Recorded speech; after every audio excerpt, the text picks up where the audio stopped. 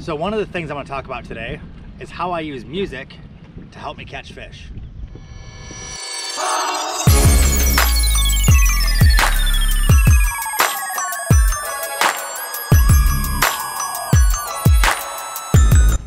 So a lot of the times when I fish, I keep my earbuds in and I'll listen to some songs, any genre of the music. It could be rock, it could be country, it could be rap, whatever I'm in the mood for that day.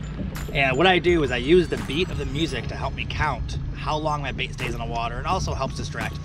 Sometimes you move your bait way too fast and it makes you forget to let it sit on the bottom sometimes, and be patient with your bait if you're using a finesse bait. So what I do is I use music to count the beats. So sometimes I'll throw my bait out like this right here. I'll throw a cast out, I'll let it hit the bottom, and then I'll put my earbuds in like this, and I'll listen to the music, and I'll wait until like the verse is over or the chorus is over before I move it again. Or I'll count the beats of the song and be like 1, 2, 3, 4, and then move it. 1, 2, 3, 4. Before you know it, an average song is 3.5 minutes long. So before you know it, you're retrieving your bait at a specific rhythm almost the entire time, or an erratic movement, depends on what kind of music you're listening to.